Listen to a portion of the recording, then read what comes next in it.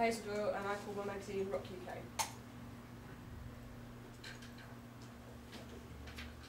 This is my magazine, it's my front cover, front page and my double page spread. The reason I chose to call my magazine Rock UK was because I thought it was quite simple and effective, because it immediately tells the reader that it's a UK rock magazine, and it immediately shows the USP of my magazine, which is it's just based on UK acts. These sort of main key features I found in rock magazines in my own work. The bold dark masthead is typical of the genre, with the low empowering shot as the cover image. My house style is quite dark and is similar to those you'd find in other rock or metal magazines on the market. I find it quite organised with my information, and it fits quite into the classic layout of normal magazines, with cover lines on the left side of the magazine and the main cover line stretched across the middle of the cover image. My audience I attracted mainly through my photography and house style magazine. I looked at other house styles of other rock or metal magazines in the market for inspiration for my own work, and I did a survey on SurveyMonkey for feedback for my magazine, and it showed that my audience were mainly attracted to my photography and magazine layout.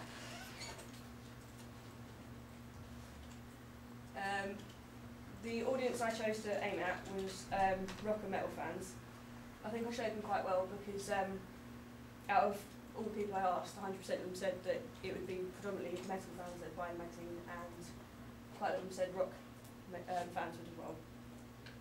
I think I represented them visually quite well, with the cover image being quite aggressive and imposing, which fits with the kind of metalhead stereotype you'd find.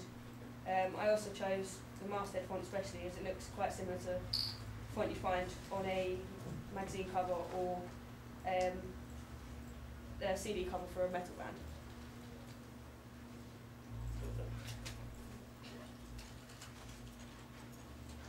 I think the institutions that distribute my project will be places such as WH Smith's, who would distribute through companies such as IPC, and stores such as H&B and others on the high street. I think the reasons they distribute this is because it's quite commercial and it's quite a mainstream magazine like Kerrang or Metal Hammer, and it's not the specialist magazines such as the online magazine Metal Message. I've learned quite a lot on this project about media stuff. I've learned that there's easy links to the internet through sites such as Blogger and SurveyMonkey and SlideShare. There's faster and more widely available software for photo editing and production work. I think I've improved my Photoshop skills quite a lot since my preliminary work, because I look at more the overall picture of what's going to happen rather than the original image itself. I've learned more about high styles and key concepts of magazines, and I've learned that audience research and reader profiles of magazines are quite important to the overall picture. Yeah. Okay, great, thank you for that. Photoshop, what were your favourite tools and techniques that you used? Probably the brushes, because they make such a big difference to the picture. As in, if you have them subtly in the background, it draws your eyes right into it immediately, without too much. And in terms of text, what were your techniques that you used for text? For masthead or? I looked on the font for lots of masthead designs. I went through probably about 20 designs and looked at the shape of the letters and how they fit in with the genre themselves, until I found the one I liked, which I thought fit quite well with the cover image as well. You did 2 surveys, one in the pre-production process and one after you produced the magazine. Yeah.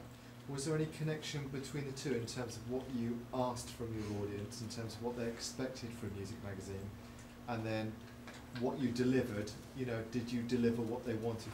Was there any correlation between the 2 surveys? There was quite a lot with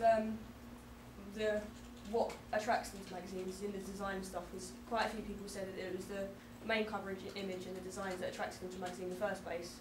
So I spent a lot of time making sure that was quite bright and bold and would be attractive to them as well.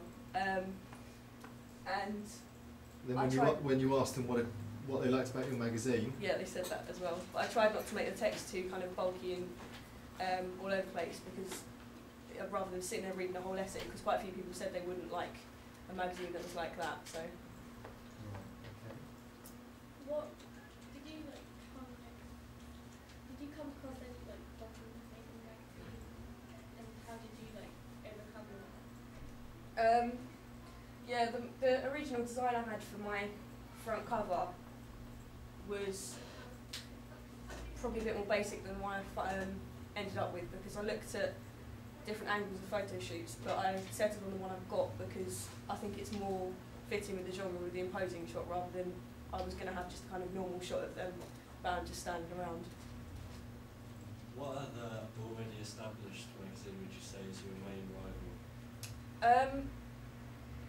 I'd probably say Kerrang or Metal Hammer, because Kerrang, although it's aimed at a slightly younger audience than mine, it covers quite a lot of the same kind of music, and Metal Hammer is quite similar as well, as it fits into the same kind of genre and the same age group as mine does. Thank you very much.